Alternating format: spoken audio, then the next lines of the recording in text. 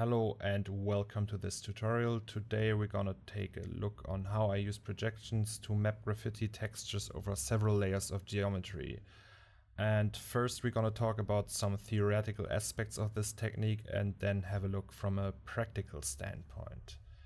The way Cinema 4D handles cameras is that the aspect ratio you set in your output of your Cinema 4D render settings applies to all the cameras you have in your scene. So you can't have, for example, a 1:1 and a 16:9 camera at the same time. You can see that if I change from 16:9 to square, that the camera actually changes.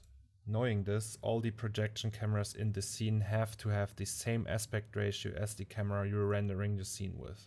If we assume that this, for example, is 16:9, we have to calibrate the image input for the camera to project it in 16:9, matching the exact field of view. To sum all of this up and make it really quick, if you have an image that is 16:9, let's say full HD, and you have a camera that is 16:9, you need to calibrate this camera in Octane to match it to the image, because Octane thinks that every image input is always square.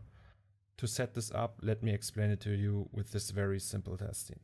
As you can see here, we have this very simple polyplane camera and a material. When we move said camera, you will see that this texture grid moves accordingly to the field of view of it. When we go to the node editor and take a closer look at the material, we can see that it basically operates this projection with an image texture node, a transform and a projection node. Taking a closer look at the projection node, we can see that it's set to perspective and that there is a camera link to it. This means that we project the texture through the camera's field of view. We also have to set the position to world space. If we take a closer look at the transform node, we can see that it's set to 0.5 on the x-axis and to 0.28125 at the y-axis. And you might wonder, how do these values make sense? And it's actually quite easy. The 0.5 of the x-axis are measured from the center point of the field of view, from here, going 0.5 in both directions, positive and negative. So we have 0.5 from this point to this point and 0.5 from this point to this point. This means that the 0.5 of the x-axis has a total scale of 1. This principle works for every aspect ratio, and knowing that we always have 0.5 for the x-axis, we use it to calculate the exact value for the y-axis as well. And we do this by dividing 0.5 from the x-axis through the aspect ratio of our camera, which in this case is 16:9. So if you calculate 0.5 divided by 1920 times 1080 equals 0.28125, which is exactly the value we have for our y-axis here. This pretty much sums up the theoretical part behind this projection magic, and now we have a closer look at the practical aspects. As you can see, I have part of the original artwork here containing a pipe layout, some building, a few AC units and posters.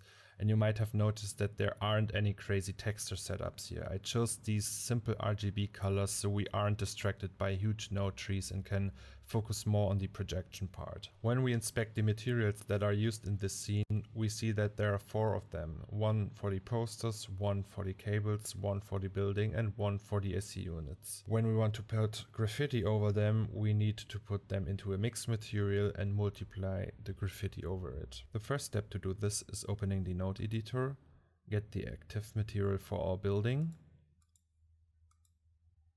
and drag in an Octane material and a mix material.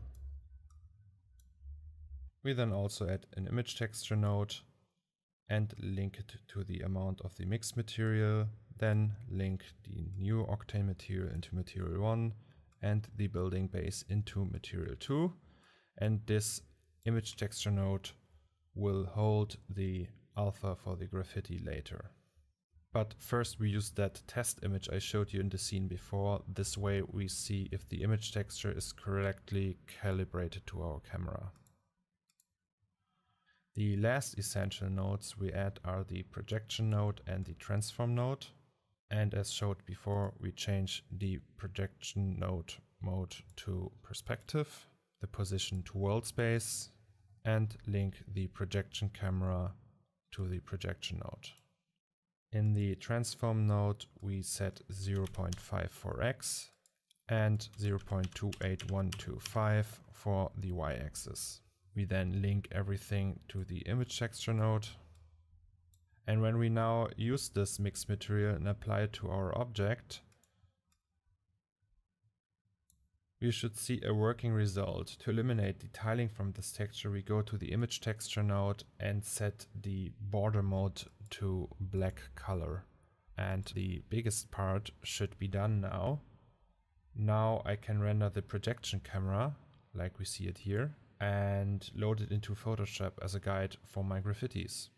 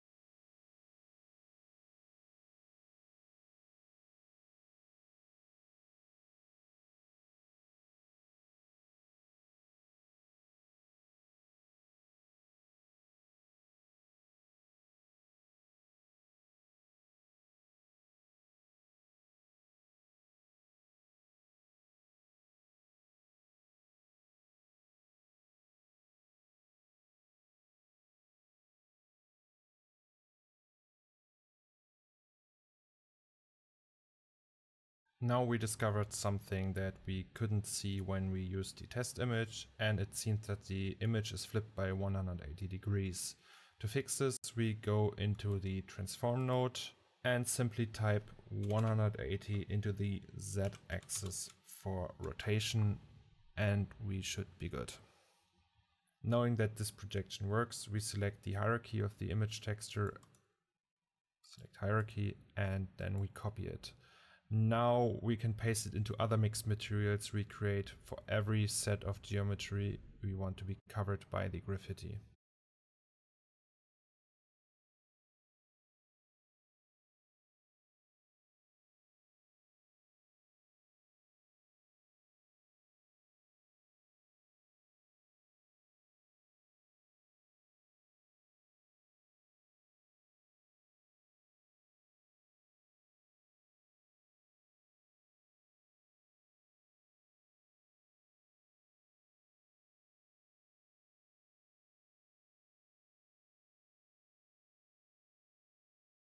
And that's it. We now see that we have our graffiti covering all the geometry we wanted and didn't have to use any UV layouts or shitloads of textures to make a complex layout. I hope you liked it and see you next time.